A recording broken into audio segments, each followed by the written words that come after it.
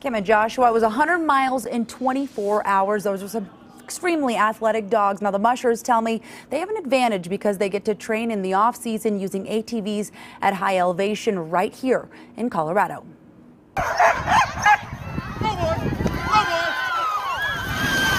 This is our mascot, Icy Bay. Icy.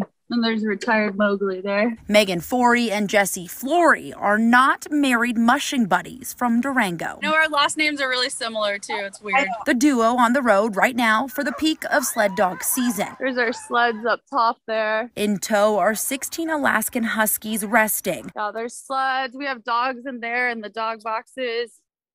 Just a few of them. After holding up their end of the deal and helping their team place 10th and 11th in the Idaho Sled Dog Challenge 100-mile race. Did fall asleep at the second checkpoint. I was going to close my eyes for a few minutes, and that was our mistake because we were at about 4th and 5th place at that point. And fell asleep and woke up 2 hours later and everyone was gone. The duo says the 100-mile race only took them about 24 hours. We were just treating that race as more of a good training run for the dogs because we're actually on our way to Lincoln, Montana for me to compete in the 300-mile race to the sky. How they train for those 300 miles is right here in snowy southwest Colorado. We're training at in Durango, 9,000-10,000 feet elevation.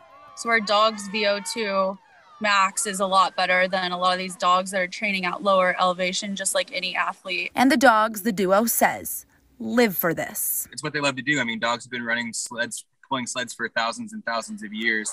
So this is like hardwired into their DNA. This is what they want to do.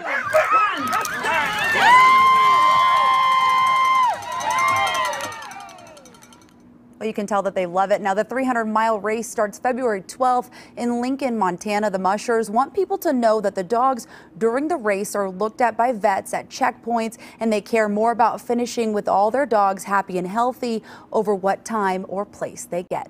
Courtney from Fox 31.